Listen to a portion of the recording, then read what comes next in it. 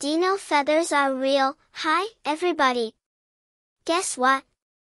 Some dinos had feathers, just like birds today. Isn't that incredible?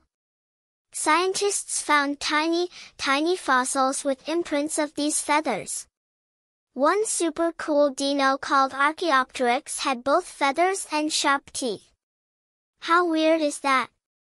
It's like a mix between a bird and a lizard. Did you know? Some scientists think that dinosaurs even used their feathers to show off, like a fancy peacock. Imagine dinos having a fashion show. But wait, here's the most mind-blowing part. Researchers think some dinos could be as colorful as a rainbow because of their feathers. Whoa, imagine a bright pink T-Rex. That's epic. Thanks for exploring with me. If you liked these dinotastic facts, smash that like button and subscribe to see more cool stuff. See you next time.